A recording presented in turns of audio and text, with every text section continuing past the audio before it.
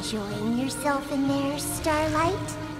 I'm sorry I had to push you in, but what else could I do? You were going to ruin all my plans. You might get some company soon if I can't make that annoying naysay back off! All this magic needs time to drain from Equestria before my vortex sucks it to another realm.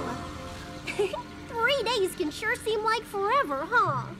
You know, you ponies got it all wrong. Friendship isn't magic. Friendship is power.